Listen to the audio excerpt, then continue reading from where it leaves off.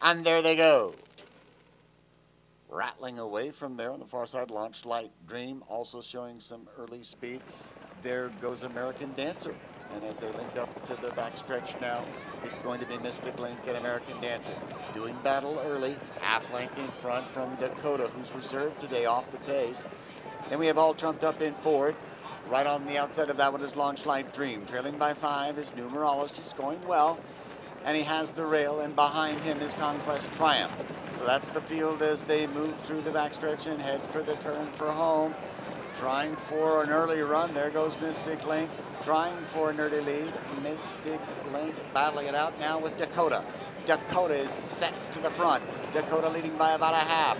On the far side, Launch Light Dream making a promising move on the far side.